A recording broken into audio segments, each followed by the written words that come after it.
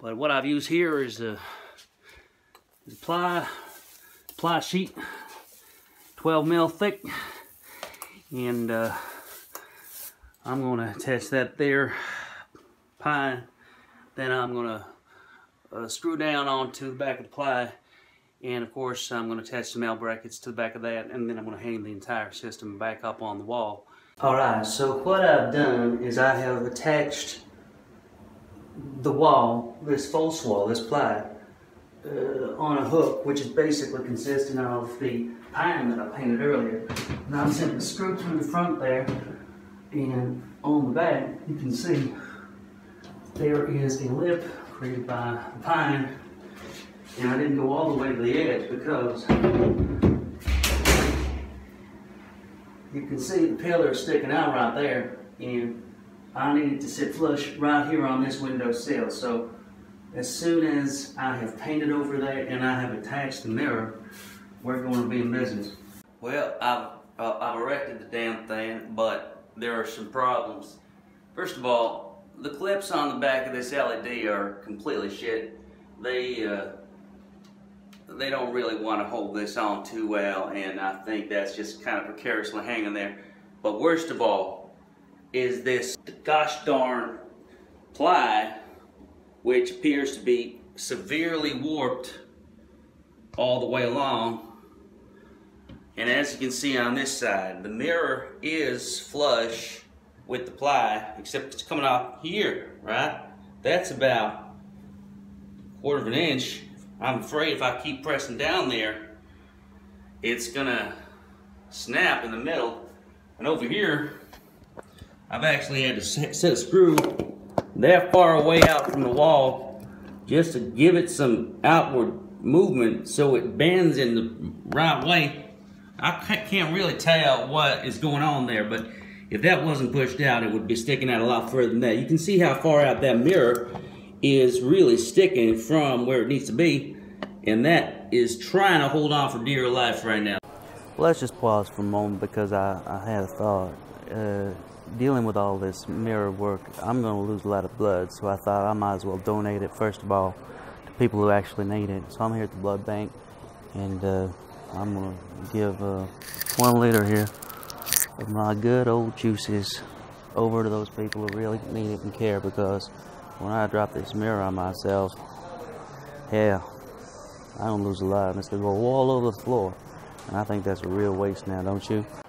Now, I've spoken at length with a bunch of different folks from all over, all the hardware stores everywhere, and well, what I think we had right there was a failure to communicate, because I was asking them about how to mount up a mirror from the ceiling, how to slide it along, how to rotate it, how to dip it down, how to do all the bits and pieces, but they knew nothing. They were useless as a tar baby in Christmas time.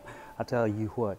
Now, what I've decided here is if I take a scooter, this will give me the mount that I need right here, so I can rotate left and right. And up here, if I put a couple of clamps up there on the back of the mirror, see, I can therefore rotate with some grip, and that will give me the slow down hinge process that I will need to make the mirror work. Now, this rotation right here, that will allow me to spin it around so I can redirect it that way, and this here will allow me to redirect it that way. As for this part here, well, unfortunately this is a little bit too long, so I might have to take the wheels off and just slide this along in some sort of railing in the ceiling. But I could potentially cut this down and make it shorter, and then potentially get a couple of wheels on each side, wheel 1, wheel 2, wheel 3, wheel 4, then turn the whole thing upside down, and then this entire contraption could slide back and forward along the ceiling on some kind of railing that I could build. Really help me out. So I might just go ahead and buy that and see what I can do. Well, that's going to be the mirror right there. And then that's going to be the large mirror. That's the one that I'm replacing. That's the one that's just hanging up on the wall over there. And here is my creme de la creme of solutions. The best solution I think I've ever come up with, after robots, of course. I do this kind of thing all the time. What I'm going to do right here is I'm going to test these two little arms here to that there mirror over there with two clamps that'll give it some resistance when twisting to create a stiff hinge. And that will allow me to rotate it and it will just stay put. Now obviously that's a little bit too low at the moment, given that's nearly almost touching the ceiling up there.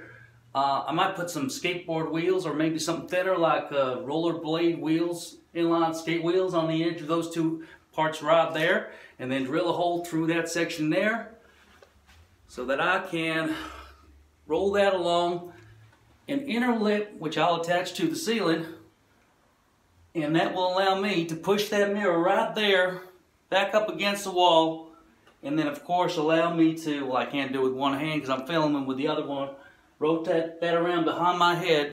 What it won't allow me to do though is come forward and back this way toward the mirror if I ever want to push it back and come in closer right up there and squeeze a pimple or something on the back of my neck. So I think what I need to do is I need to not only have this way, this lateral motion side to side here, but also go perpendicular somehow in a massive railing system.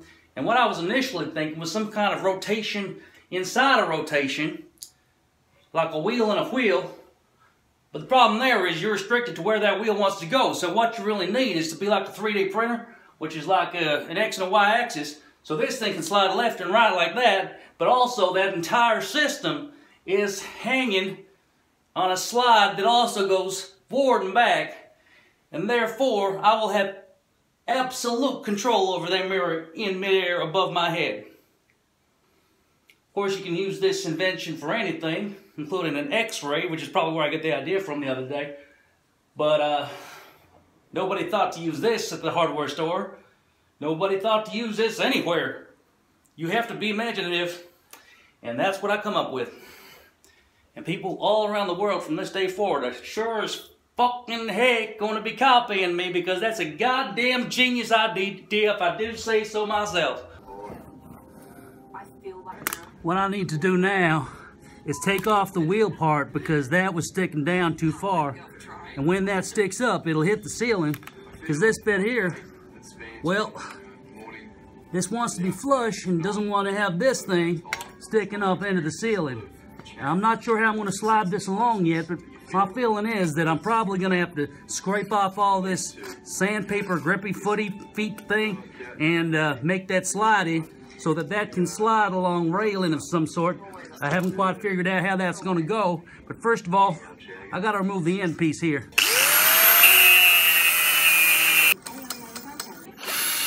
Now that surface is on good and tight, and one thing we do know about glue is it don't like C22 solvent, so I'm going to spray some of that stuff right on there.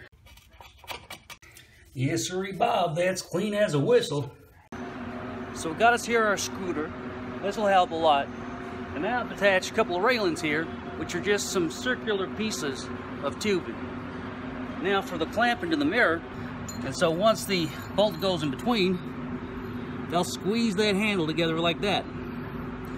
Hopefully, then I can adjust it so it's exactly tight for that mirror to stay exactly where it needs to be. And then I can slide that mirror back and forward along here, just like that. Now as for the double penetration, I was talking about sliding one direction that way and one direction that way on a double kind of system like a 3D printer. I don't know if I'll bother doing that. I think I might just go in on an angle, because there's really a light in the middle of the ceiling that I can't move, and so I'm going to have to go around it. And I think if I just give myself one slide in space, if I want to go closer to the mirror, with that, the distance between there and here, I'm going to move over to the right of the sink, and if I want it further away, I'll move over here a bit. So it won't be coming back and forth toward the mirror. It'll just be angled on a diagonal away from the wall. I got some bad news and some good news for you. Bad news is this thing was so goddamn bowed, the mirror broke off and smashed onto the floor. And as for my friend here, Mr. I'm going to hang upside down and do a double twist on the ceiling. Well, my friend came around the other day, friend I hadn't seen in 20 years. Well, he came around, he said, "What's that thing you're building there?" He lifted it up. Sure enough, this thing came loose, and this thing just smashed right in the middle, just like that. So that's one problem I don't have to worry about anymore. Maybe $250 down the drain, but sure is better than a $10,000 face repair right down the middle. On the bright side, my brother-in-law came over and he helped me install this brand new mirror, which is 1,000,000 times better, miles in front of the other ones, which we've taken off and put right there. Well, folks, that's my mirror system. And just in case you think I haven't got a view of my own asshole while I'm doing my hair, I can tell you what, that is right there behind me, leaning right up there against the shower, and I think that'll do just fine for now. I won't be able to see exactly what's going on in the back of my head to squeeze my own pimples, but that thing sure is going to give me what I need in terms of everyday kind of appearance and seeing what I look like from behind. From my perspective, it looks something like that. So I can see my own ass. Alright, that's my mirror system. Ceiling's still bare. Ain't got nothing hanging up to do my hair from behind, but, well, I can't be fucked. I might get back to it later on.